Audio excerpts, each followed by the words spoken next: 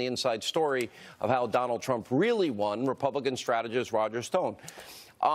Let's get into the pre-dawn raid and all the people that we mentioned in the last segment that we know lied to Congress. It doesn't happen to them. Hillary got a pass by a guy that interviewed her that said he wanted her to win $100 million to zero. What do you make that this only happens to you, Manafort, and Comey, but none of these other people that lie to Congress? And not saying that you did, by the way. No, Sean, it's extraordinary. Comey, Clapper, Brennan, McCabe, and Hillary themselves all lied. And in their case, they lied about material, consequential things. To the extent that I made errors of memory in my 4.5 hours of voluntary testimony, they're inconsequential. This indictment is thinner. You can watch CNN. They'll tell you it's a slam dunk. My attorneys don't think so. But I'm targeted here because they want to silence me. I mean, I'm 66 years old. I support the Second Amendment, but I don't own a firearm. I don't have a valid passport.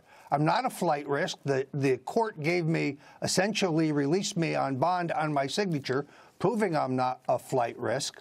I can't swim, even though they had 2 amphibious units pulled up to the canal behind my house.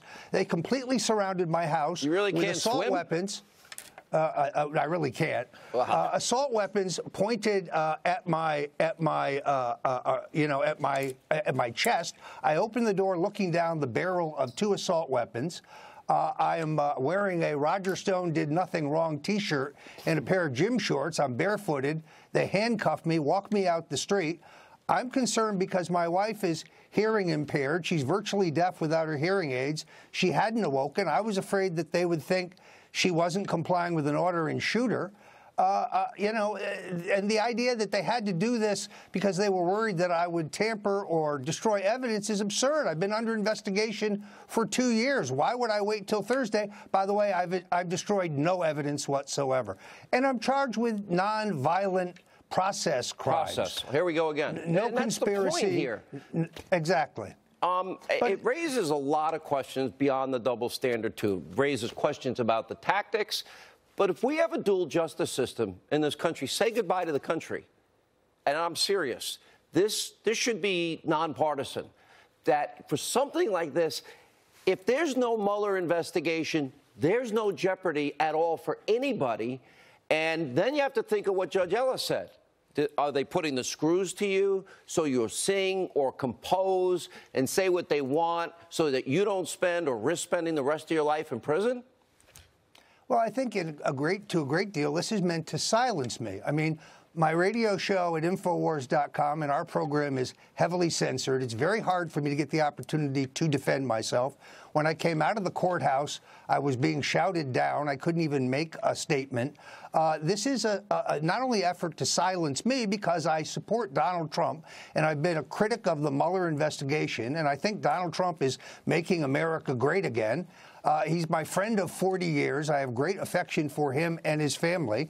I am not going to testify against him because I possess no negative information. There is no Russian collusion. This is a witch hunt. Now, wait a minute. Wasn't everybody, after the first WikiLeaks dump, wasn't everybody trying to find out? Because WikiLeaks has a history of never being wrong, whether you like them or not. They've never been wrong. And the fact everybody was speculating. And with all due respect, in one of your emails that's even mentioned in the indictment, your speculation that whatever's coming next is about the Clinton Foundation, you were wrong, which kind of proves that you were fishing and digging and trying to find out what might they have. Let's find out what they have. You did not steal anything. You did not conspire to steal anything. And the Pentagon Papers case, my reading of it is very clear. By the way, the New York Times published WikiLeaks, as did all these other publications, is that as long as you don't conspire to steal, you can print, you can go with stolen material of somebody else, correct? Yeah, yes, they're trying to criminalize legitimate political inquiry. They're trying to criminalize free speech, which is really what this is about. Look, I honestly believe that they are going to try to charge the president and the vice president with some hoked-up frame of Russian collusion. That way they could make Nancy Pelosi president, she could make Hillary Clinton vice president, and then step aside. It's a nightmare, but I think that's what they have in mind. There is no Russian collusion. I had no collaboration collaboration with WikiLeaks. I'm not charged with conspiracy. Believe me, if they could have made that case, they would have. But they want to silence me because I will stand up for Donald Trump. That's what this is really about. You proudly say you operate in political dark arts, meaning you also purposely try to mess with people's heads. Is that a fair characterization? Well, Sean, in all honesty, I got a tip, a legitimate tip, that told me that the WikiLeaks disclosures were significant and that they would come in October. I hyped that tip relentlessly to drive voter attention and media attention to the ultimate disclosures because I was told they were a bombshell. That doesn't mean I knew what was in them. That's called politics. It's legal. No, That's by the way, and you were wrong on one of them. Your mention of Podesta, you were talking specifically about one Podesta, were you not? And no, they I was work actually with the Ukraine, correct?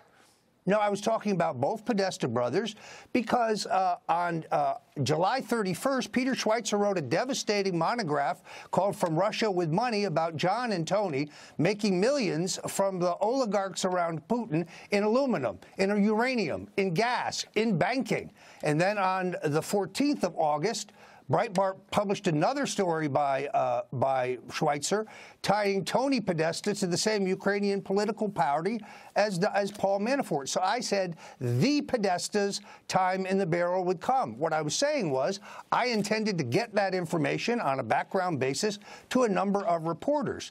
Any other narrative about what happened there is false. And there was no controversy about my tweet for 6 weeks until it is alleged that Stone was foreshadowing Podesta's emails being stolen. Let me be clear. I never knew the source or the content of any allegedly hacked or allegedly stolen emails. That is a lie. You know, Alan Dershowitz said it well, and I think this evident in all of this 621 days. We're criminalizing political differences. We've got a dual justice system. That is a clear and present danger to this democratic republic. I'm sure it's not a fun time for you and your family. This shouldn't have happened in a lot of levels. Where's the collusion? There is none. None. All right, Roger, thank you. Sure. All right, when we come back.